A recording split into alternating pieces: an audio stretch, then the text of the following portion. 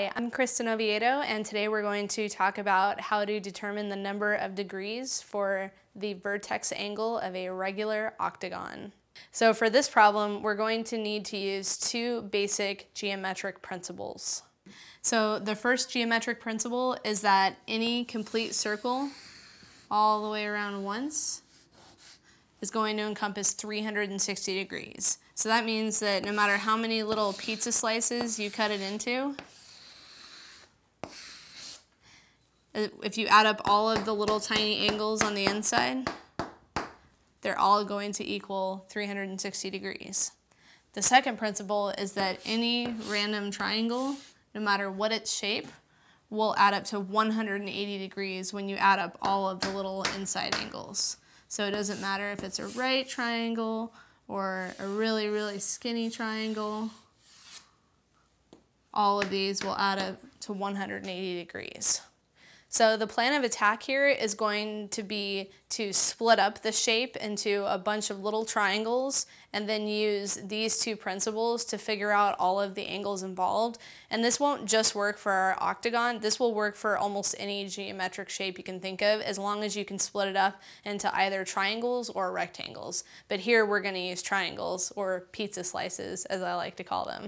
So let's remind ourselves how many degrees each of these encompasses. So once again, this is 360 degrees always, and this is 180 degrees always, as far as all of the angles added up goes. So now we're going to split up our octagon into pizza slices by connecting the opposite corners all the way across. And we want to make sure that our lines meet perfectly in the middle if possible. Almost. Okay, so if this were a perfect drawing, all of these triangles would be exactly the same shape. So we're going to assume that they are the same shape for our purposes.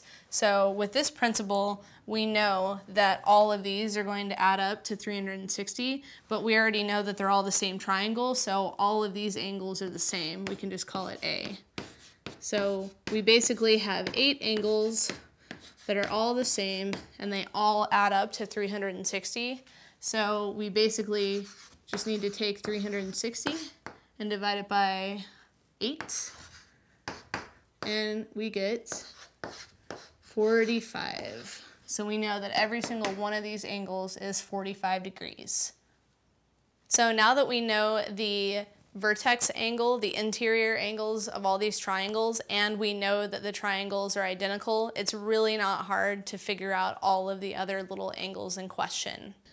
So every little pizza slice that I've drawn here is going to be a little equilateral triangle, which means that this angle, we'll call it B, and this angle will be the same, but those are the same as all of these other ones, so we could just label every single one B, and I won't do that right now, but you know that these are all B. So using this principle, we can draw a little mini version of one of our pizza slices and just say that 45 plus B equals 180. So from there, it's really simple to figure out what B is, and then you have all of the angles in question for your octagon. I'm Kristin Oviedo, and that's how you find the number of degrees of the vertex angle of a regular octagon.